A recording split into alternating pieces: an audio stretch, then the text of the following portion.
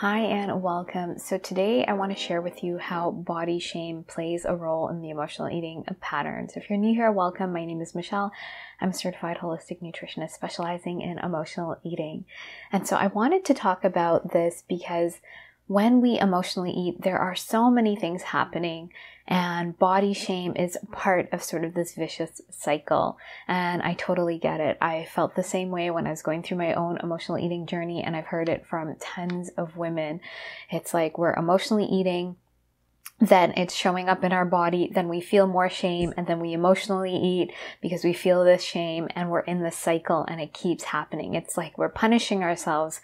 But what we're actually doing by emotionally eating is trying to soothe ourselves, trying to do something about the shame. You know, it's so funny. In the last week, I've had two distinct women tell me that, they've felt awful in their body at the state that it was in after, not taking care of themselves, emotionally eating. And then in order to feel better, they almost just in their mind said, I'm going to go eat and that's going to make me feel better. Because that's the only thing I have to lean on. That's the only thing I know to do to feel better because I don't know what to do. And I'm in this cycle. And so emotional eating is so multi-layered, and our body is one key area we need to look at to help us resolve this pattern. It's not everything, but it's a piece of the puzzle. And part of it is because when we emotionally eat, at a certain point, we start noticing how it impacts our physical body. So we might have issues the next day, digestive issues, stomach aches, when we're binging at night and we're eating foods that don't agree with us, we're overeating, we're not digesting well, we might notice it that way, which leads to further issues, which means that our body, when we're emotionally eating, it shifts our body from rest and digest mode. Our body is not in rest and digest mode. It is in fight or flight mode. And that means that we're in a stress state. And in a stress state, as we're going towards the food, our body is already in this stress state. And emotionally eating compounds this stress state. So when we're in that sort of binge headspace and we're being really critical, we're already in a stress state, which means our body is in a fight or flight response. And cortisol is being released and our immune system is downregulated. Digestive issues are increased because our body doesn't put energy into digestion.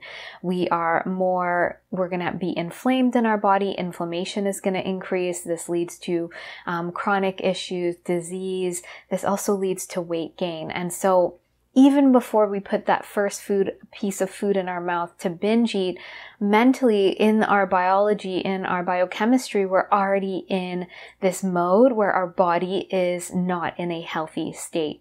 So the other state it can be is in rest and digest. And so in this state, that's where the nervous system is turned on for health, for improved digestion, improved immunity, releasing weight we no longer need, down-regulating inflammation and all of this. And so this is already happening. We're already in the critical state. And now when we eat those foods, we're compounding the issue. The pattern has already been playing before the food even touches our lips, before the food even goes into our body. The negative thought loop about our body, about how we feel, that's already been happening. And of course, if we accumulate this and we keep emotionally eating, we see the impacts on our body. And so part of us thinks it's the foods we're eating. And yes, the binging foods and the excessive eating of those foods are a piece of it. We need to look at what foods we're putting into our body and the choices we're making. But the other piece of it is what's going on under the surface that is making us go to food. What is that deeper pattern making us go to food to soothe? And so in this case, it's a trigger around our body and feeling uncomfortable in our body, feeling shame about our body, feeling out of control. So we feel out of control with food, but the reality is we're out of control with something so much deeper.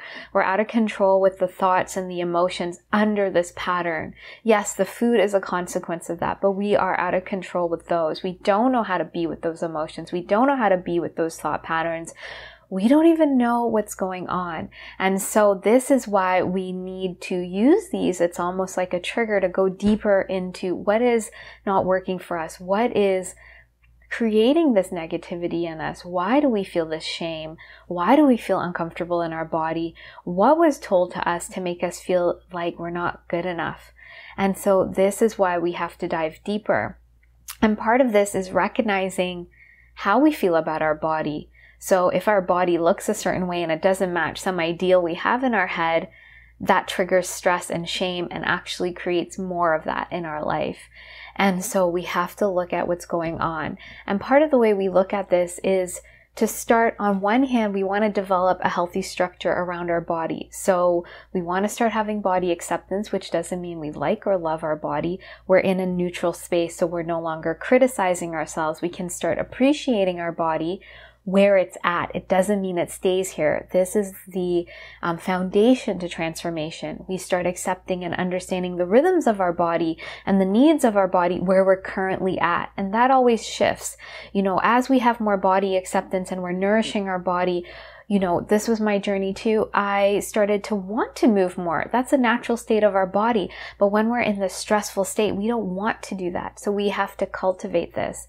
And so once we're here, we start digging deeper. What is this body shame about? What is this criticism about? We can dive deeper into what that is all about inside, deeper to the core of what that is and where this trauma lives in our body. And so we can use somatic tools, because these unresolved emotions, these unresolved events, they live in our body and we need to dive into them. We need to actually see what they're about, what limiting beliefs they were creating about our body, and to start working with that and getting our true needs met so we can shift into a more empowering way of being and getting our true needs met and moving forward.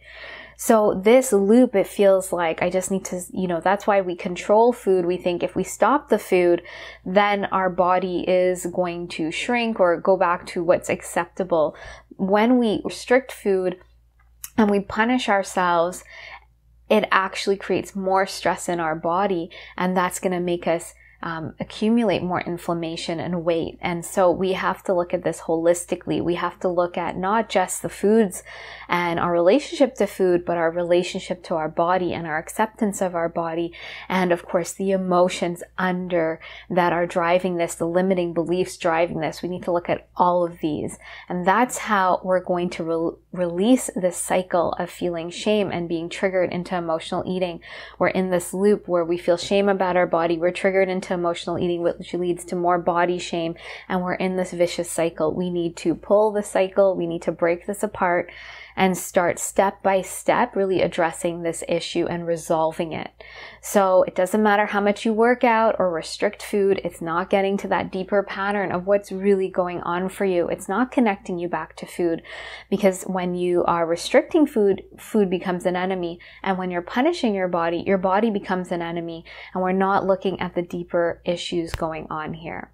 So inside of the Emotional Eating Evolution program, we are looking at all of these areas so that you can break that shame cycle with your body and get to acceptance and then appreciation and hopefully then love of your body.